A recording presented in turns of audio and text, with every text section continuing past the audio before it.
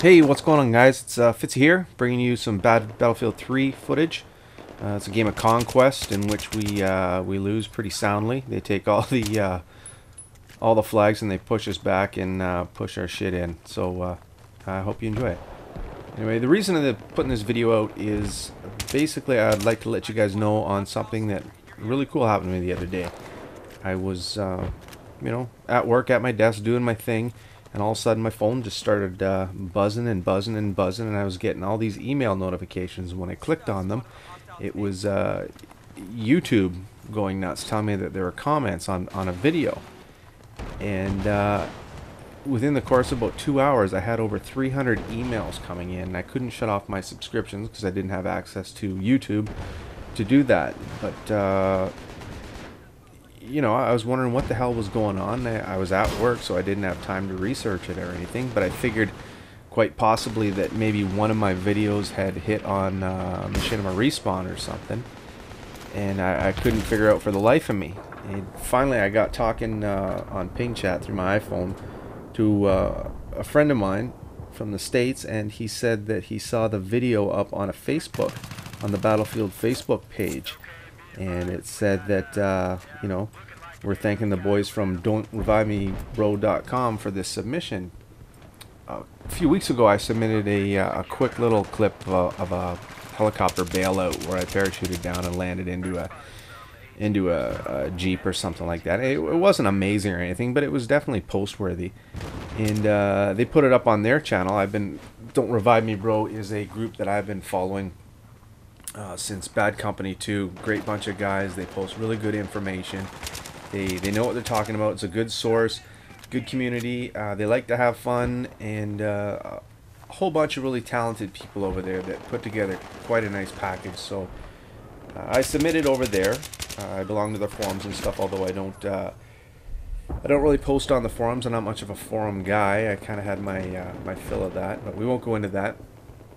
But I am active in their community, and I subscribe to a lot of them on Twitter and stuff like that. And they helped me out. They not only did they post my video on their website, which generated some hits, they forwarded it on to the Battlefield Facebook site that actually put it on. And I'm a small YouTube channel, and when I put up a video, I grind it out, and I try to get as many views and comments and stuff as I can. In doing so, I might get about 200 views and not a lot of comments over the course of a few months with a video. I'm not a beast of a player. I'm not putting up I can't title my videos AA 58 goes 52-0 on Erica Harbor or something like that. That's gold for YouTubers, because people want to see that kind of stuff, or most people want to see that kind of stuff, and I'm just not that type of player. I'll never get that. But I had a unique little video that they liked, and it went on like I said, the Facebook page. And through the course of a day, my small little video went from 100 views, which I generated on my own, just poking around in the YouTube universe, to I think it's at over 25,000 views now, which is pretty amazing. And that helps me out a lot. That exposure in tune, because I have my videos linked. People looked at other videos, and you know how it goes, guys. But basically, I'm getting a lot more views now, and I'd like to say a great big thanks to the guys at Don'tReviveMeBro.com for doing that for me, because they didn't have to do that, but they like improving on the community and helping people out, and they sure did help me out. So thanks a lot, guys. I'm going to continue to do my best to bring to you guys half decent footage to watch. As far as how-tos and tips and tricks, you're not going to get too much of that, but you might get some good entertaining footage out of me.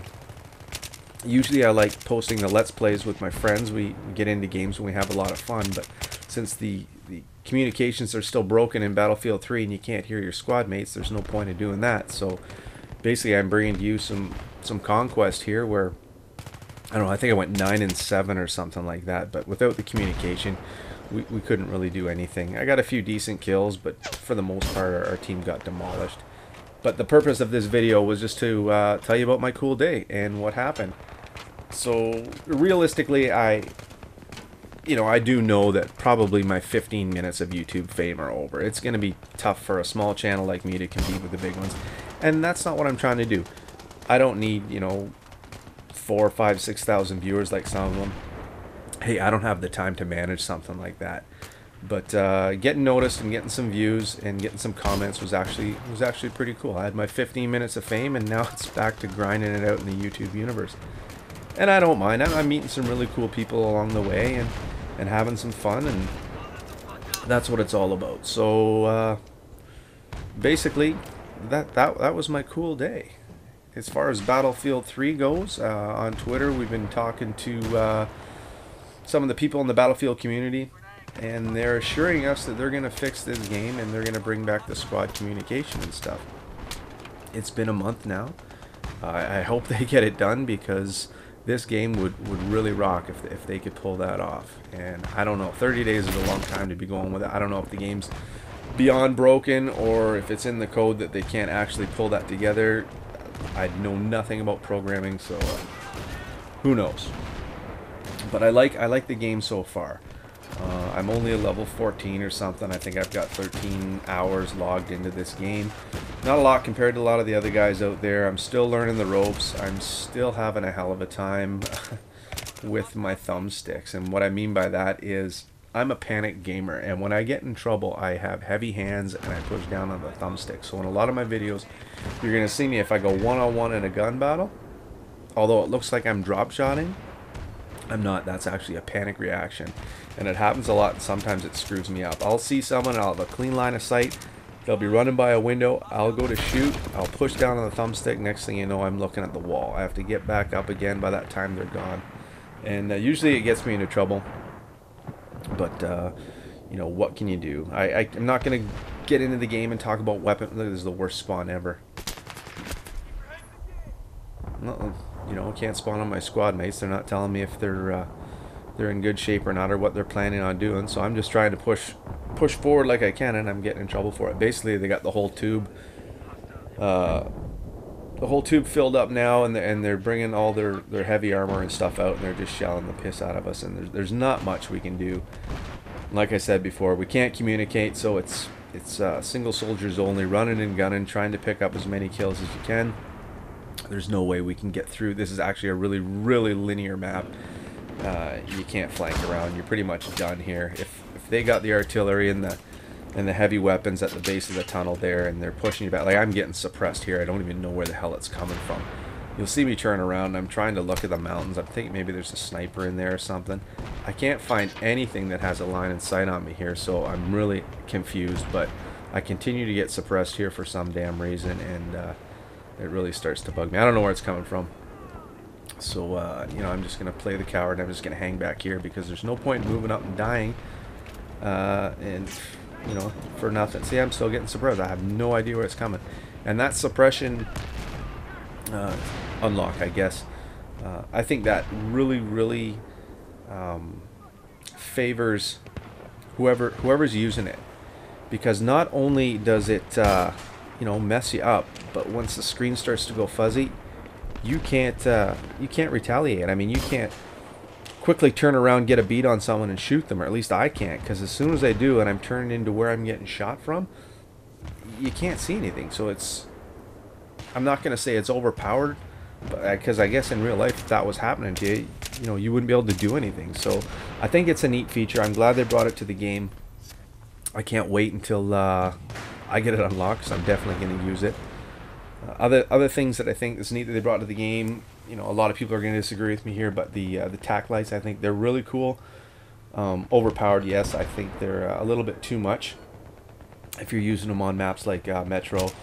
And in this, I think they'd work good, because in real life, if you had an LED light flash in your face from close range, it would blind you. But from across the map on a bright sunny day, you know, I don't really see a purpose for that. I don't know if they can program into it the light's intensity over range. I guess they could for, I mean, they can do it with bullet damage. Why can't they do it with, you know, with the lighting effect? Pretty much do anything in the game now these days. But yeah, that's pretty cool. The laser light, I was never a fan of laser. I thought it would just totally give away your position, but I don't find it in this game. Usually when I see the red light of a laser, it's usually too late for me. And when I use it myself, I don't find it getting me into too much trouble. I know you can turn it on and off and use it more tactically, which is really, really good. And here they've pushed up far enough now that they're actually on top of the base. And here's a little quick game of whack-a-mole. This is horrible aim by me. I am getting hit markers. I don't know why he didn't go down, but we're going to play a little peekaboo here. And I'm usually at the losing end of the peekaboo games because I get way too anxious. But I'm just going to hang back here. No sense in me even standing up because they got the end of the tunnel pulled here. I see we actually got B, which is cool, but I think it's too late. Still pushed back. The squad that I'm actually currently running with in here, I don't know them, but we're all kind of hanging together, and there, I finally get him. He decided to come out for a bit of revenge. Anyway, what was I talking about? Oh, the unique feature. And here, don't ask me why I'm pulling up my mines here. I was actually trying to figure out how to get my gun to single shot. Like I said, I don't have a lot of hours logged in here, and I don't have all the little finesse techniques. At least don't remember all the little finesse techniques. So that's why I was pulling up my mine and my rocket and all that kind of garbage.